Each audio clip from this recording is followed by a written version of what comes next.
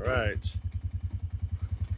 Blue's gonna go take Walsh through the woods and drive as fast as he can. You got one there and one there. I need both of them? Why do I need both of them?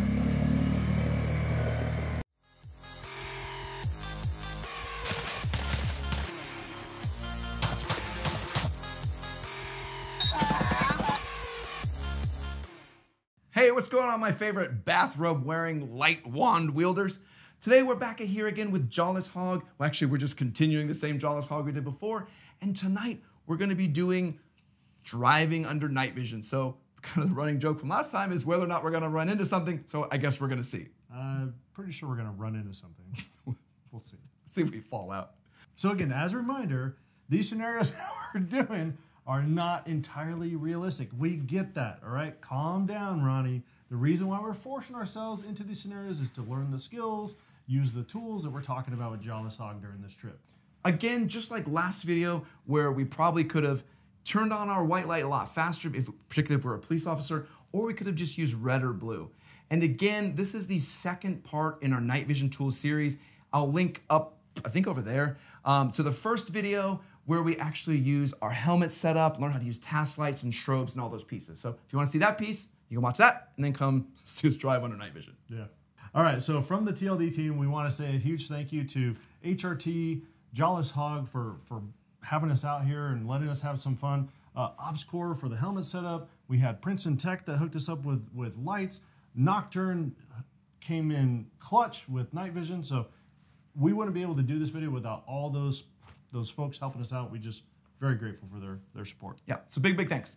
So we got told that Blue is waiting for us to give us instruction outside.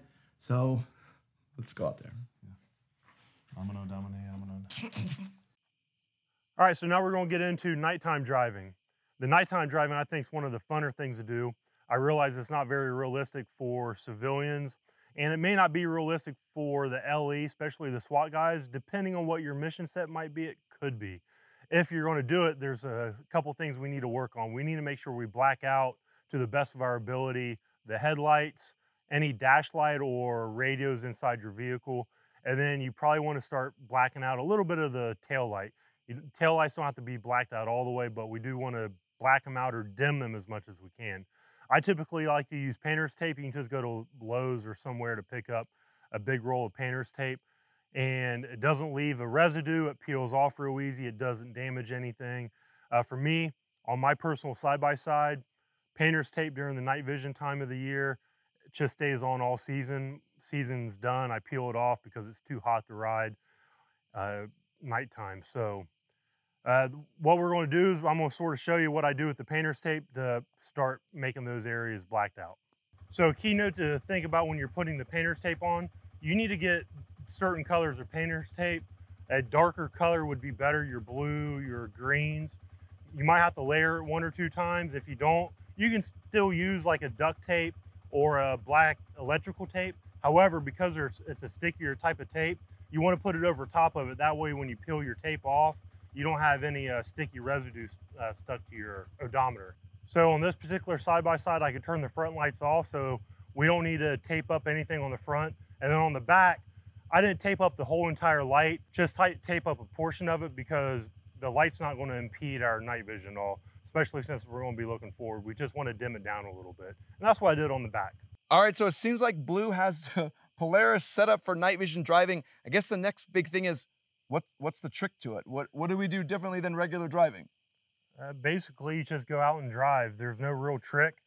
The depth perception with the night vision, which I think you've already saw, is difficult. So you got to keep the head on the swivel. You have to look in front as far as you can and make sure you don't drive over anything. The depth perception is just the key to all this. The more you do it, the better you're going to get. All right, so I guess the thing that we need to remember to do is so you're constantly having to pan because you have that toilet paper tube view. Yep. So you're really gonna have to keep looking around everywhere. Now, my question is, and this is a little bit different because it has a windshield, but would there be a time on something like this where you would want to use IR illuminators or strobes? A lot of what we practiced on the first video. Yeah, so if you do anything like that in there, you're gonna get blinded. Any light going forward is going to reflect off the glass, and it's going to not blind you totally, but it's going to bloom real bad. It's just sucks. So I would just suggest not to do that. It's definitely with the strobing lights and all that, it's not needed. And even being in that, it's not fully taped up. There's going to be some light poking out, and we may not be able to see it too clear right now, not under night vision, but when you get your night vision on, you'll see the light still trying to poke out. And we put a little bit of this, you know, the black electrical tape on there. So it is what it is. So then you magnify that with an IR strobe or a, you know, IR light going forward, it's a lot. All right. Okay, I'll go grab Jason. We're gonna finish suiting up, and we're gonna go drive around and see what lessons we can learn and try not to crash this thing. Wouldn't be the first time. All right, here we go. Let's get in. Yeah. I decided already. Jason's driving first. I feel like I got a big thing on my head. Yeah. Oh. Now. Okay, ready? You just step on a brake or anything? Well, okay, you gonna turn it on first, then go dark? All right. You ready? All right, let's do this. Let's do this. All right, fellas, have fun. Woo, how's that? It's not terrible. You can barely tell what we're seeing. Yeah, so the depth perception is definitely off. You definitely got to look around. So the helmet, just the jostling of driving around, I'm going to go off-road a little bit here to make a U-turn, is like shaking my helmet around. Okay, there we go. Oh, look at how much more challenging it is when you have other lights in the distance. Yeah, that makes really painful. Yeah, that makes it very difficult. Now, I will say this, though. When the lights were behind me, there was a reflection on the windshield. Oh, and yeah. it made it hard to see out of the windshield. So, hey, I want you to see this. Okay, stop for a second. Okay? The windshield itself, if you look outside the windshield, I can see so much better. Oh, yeah. That's kind of crazy. Because, like, I'm actually having a little bit of trouble seeing through the windshield because it itself is cutting some of the light. But I'm not having issues. Like, am I going to hang out the whole way? Like, here we go. Yeah, so the way that I would explain it is I can almost see, like, individual grass blades outside if I'm not looking through the windshield. But then looking through the windshield, it's very dull. Like, I can't see individual. It's cutting off that, what would you call that? Not distinction, but that clarity, I guess? Yeah. Very interesting. See if you can navigate between the cars. Okay. Slowly.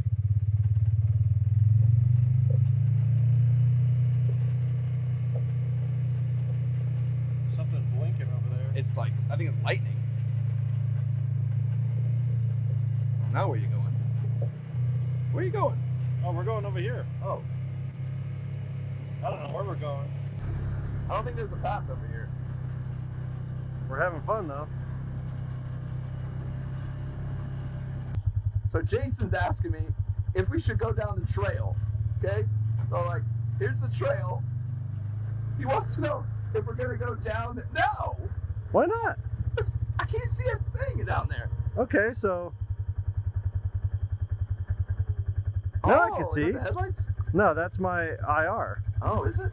Yeah, but then... Here. Oh, see, okay, now through the windshield. Look at this helps you. Oh my god. That's your, But look at it's like a mirror, dude. yeah, look how helpful that is. Oh, let's test one other thing. What's I that? got you. What if we use strobes?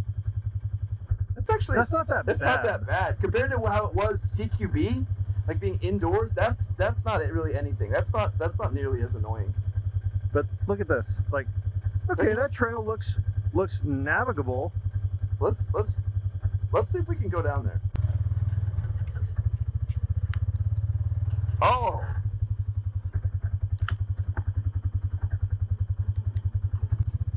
You'll see a cutout to your left. It'll dip you down to where that bridge was. Oh, okay. We'll get a little closer. We'll just drive up to it and then I'll get out and walk back. Keep on going, you're good. Just go slow. All right, so we were directed on where the trail is. Oh, Whoa. can you see anything? Now I can. That help? Ah, I got a tree coming. Is that helpful? Yeah. What if I turn it off? Oh, that's horrible. So what are you using right now? Okay, hold on, you're dipping down. I'm using the streamlight. Okay. What if I turn that off? Oh, I can't see anything. Yeah. Oh, wow. Here, let me have a turn. Okay. Is this horrible? It's pretty bad. All right, it looks like it's an open path. We'll be okay.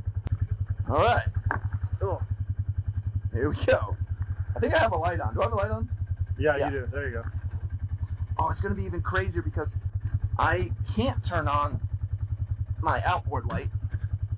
Oh, but I could do this though. I could cheat. Ah, There you go. where's the pedal? Yeah, so you can see when you look outside, it's fine. When you're looking inside, it's so bright that it's. Yeah, so this dark canopy, man, look at this. With Yeah, no man. light, it is. I'm just impossible. like guessing where we're going. I think you're gonna need to go a little bit to the right. Hey, I'm Oh, gonna yeah. try something weird. Okay. I'm gonna flip up one eye. Okay. Oh no. So people who ask you Wow. about driving with just one, oh, I can't make sense of anything. Nope. No, two Nope. is way better. Oh my God. Okay, do you see that there's like a white Yeah, I tree see it. branch or something in the. Yeah, my eyes are actually getting used to it now. There's a tree to our right. You're kind Yep. of close. Yeah, there's ones a little bit to our left also. Okay. Yep. Whee! Yeah, golly. Oh, there's the tractor. So just go to the left of that tree. Left. I think this is the house to the left. Is that a path?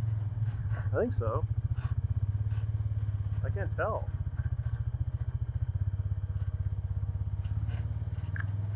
Dude, this is like, This is crazy. look underneath your nods and how dark it is. Oh, it's insane. And so something I want to tell people is the Yeah, canopy. Right. The canopy makes it crazy because you got some spaces where you can see and some you can't see anything. Yeah, so here we are, like the canopy's not as bad as it was, and you can see okay. You can see the moon over there or whatever that is, and I think there's a trail to your left. Yeah, I see it. Barely. What's up to Yeah. my right? Anything? Nothing? No, bush. Oh God. Oop, I'm almost in the trees. Oh yeah, like Sorry. I'm right in the bushes. Oop, I don't think I'm on a trail anymore. Nope. I'm gonna stop. Check where you are with your light. Your light does a better job of being able to blast. I can't tell if this is a trail or not. I think the trail is behind us. I think you're right. Is this anything? Okay, you're going too far to the right. You gotta crank it Goodness. to the left. I don't know where we're going. Okay, so stop. Okay, let's get out and look. I think this is a trail. Yeah? It looks kind of like one. I mean, there's something down there. Much worse when I look through the windshield. Yeah.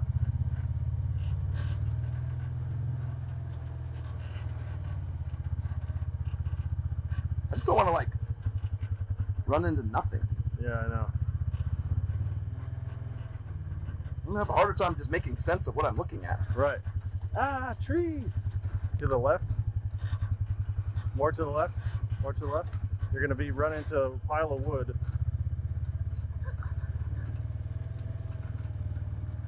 Oops, sorry. Yeah, there's like a pile of firewood over here. Did we hit it? Nope.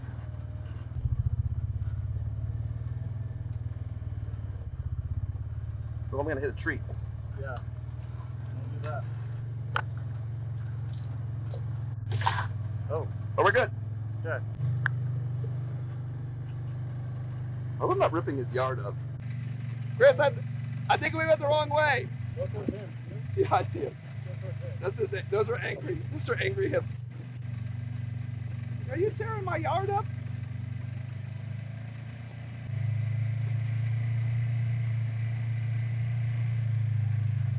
All right, I'm gonna go back and park this. Yeah. That was an experience. Look at that, everybody. It's like a Disney ride. You actually survived. Like, oh boy. A real jungle cruise. You made it back to your house, safe and sound to your families. Way to go, everyone. Okay, What a so great ride. What are you doing? I can't see. Right. Oh, I'll go backwards. And then this goes down all the way, I think. Nope. Nope. Maybe up all the way? Nope. Yep, I got it. And then the key. So something I forgot to bring up earlier on, if you're riding with friends with extra vehicles, more side-by-sides, you definitely want to try to black out the back brake lights as much as you can. If you don't, the people behind you will be blinded by the light that's being put off. So it's sort of up to you guys to sort of figure out how much light you want to block, how much light you don't want to block. You can block it all if you want, or just leave some out. The other thing is, when you're driving where there's no canopy, no tree coverage, it's, in my opinion, it's probably a little easier because you're getting a lot of light. But as soon as you transition into that canopy going into the woods, the light sort of starts to disappear. You don't have that ambient light from the stars and the moon, all that kind of stuff. It does make it really difficult. Knowing the terrain helps. One of the things I talked about earlier when TLD showed up was, hey, really knowing the terrain during the daytime, because it's going to help. And then I sort of brought up some of these tips, I guess. And then it's easy to say it during the day, but until you experience it at night, it's pretty hard. And I offered them for me to go drive it because I'm familiar with the terrain, but they sort of got scared and said no. So I'm coming in to defend our honor and also kind of talk about it. That was a lot more challenging than I thought. Like, you really brought it up earlier where you said, hey, come get familiar with the layout and everything else. And the biggest thing we found is when we started driving, we didn't know where we were we still on the path? We had to kind of get out and check where we were. So it really shows if you don't know where you're going, you're just going to go into an unknown territory under night vision, good luck. Like that's really challenging. Now, something else I noticed was the windshield. Is that something you're familiar with too? It was a lot harder to see through? It is. That's something that typically when I drive, I will pull it off. However, sort of the experience of driving, you can't pull a glass window out. So it's good. Right, it's sort of a good reference point. I get that your body might be a little bit further away. However, in this particular side-by-side, it's the same tempered glass like a regular vehicle. And they're all going to see it in the footage too. We talked about it a bunch, where there was just a little bit less light transmission. Yep. So where we have to lean out of the vehicle, we could suddenly see really well. But, you know, if we looked through the glass, it was a lot more difficult, particularly when we turned on any strobes or like we turned on a light and then leaned out and it came back in and just blinded everybody in the vehicle. Yeah, and something I've never tried just because I've not made any investment, I would imagine some sort of IR light that shines that is mounted somewhere on the front would probably help tremendously on being able to see stuff. Yeah, Jason even mentioned when we were driving to like how useful it would be to use, kind of like what we talked about in the tools and helmets video, using your IR light from your weapon system to just punch down through those tunnels, mark, hey, the way you want to go is that way, I can see it. You could use that light in the IR to see it. But man, it was a challenge. So I really do appreciate it. It was awesome having us come out here and learn this. It was a lot harder than I thought. If you guys want to come out here, I'm sure Jawless Hog will teach you too and scare the wits out of you out here in the woods. So it was really cool to go through all this night vision stuff, and we learned so much. I think we're gonna kind of go through our thoughts on each of the different things we learned. The main one I think was a takeaway for me was from the task lights and things like that.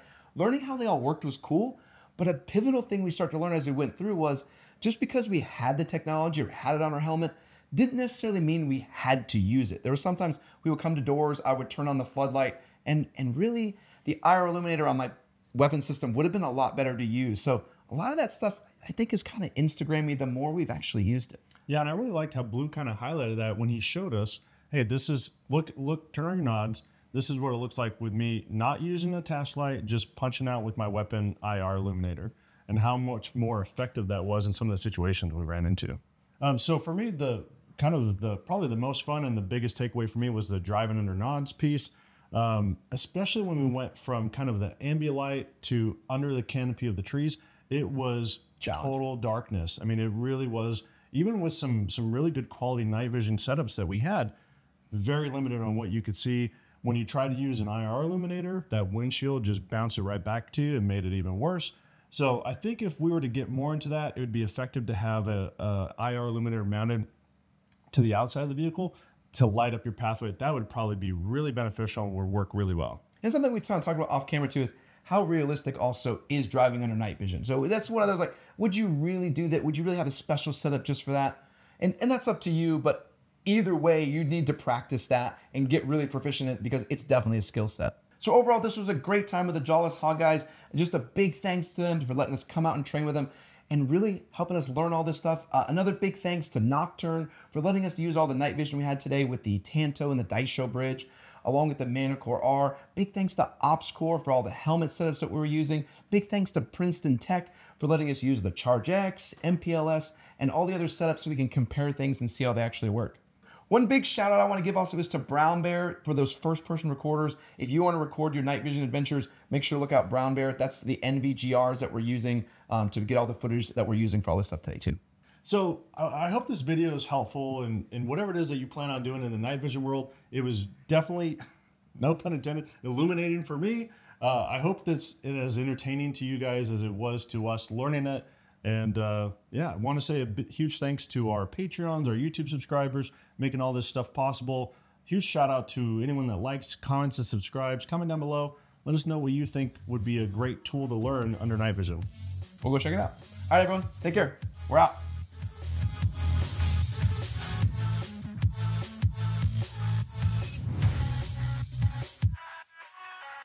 Right. I like 2 or 3 more steps. Okay. Oops. Okay. Oh! You alright? Yep, good. Good news is, we got that on camera. So